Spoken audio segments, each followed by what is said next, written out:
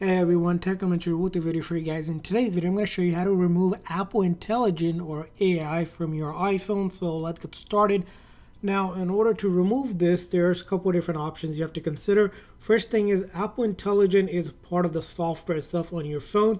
So if you have an iPhone 15 Pro, 15 Pro Max, or you have the new iPhone 16, like iPhone 16, iPhone 16 Plus, iPhone 16 Pro, or the iPhone 16 Pro Max, when you update your phone to iOS 18.1, it's going to come with Apple Intelligent on your phone, whether you choose to or not to have it. But you do not have to opt into Apple Intelligent. You can actually turn that off if you do decide to remove it or basically disable it. So if you do update to iOS 18.1 and you have one of those devices, in your settings here, what's going to be is this option that says Apple Intelligent and Siri, and if you tap on it, it's going to look like this.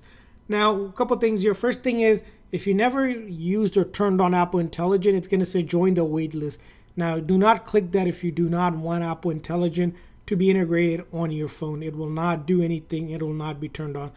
In a case that you did join it and now you want to remove it, the only option available for you to do is turn off that toggle, which will turn off Apple Intelligent, basically remove it from your phone.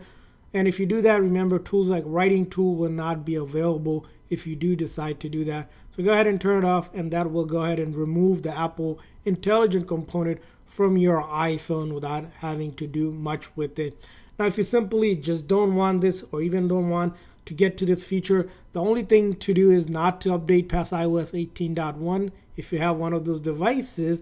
Or the other thing is get a device that can't have Apple Intelligent. For example, the iPhone 15 and the 15 Plus doesn't have Apple Intelligent.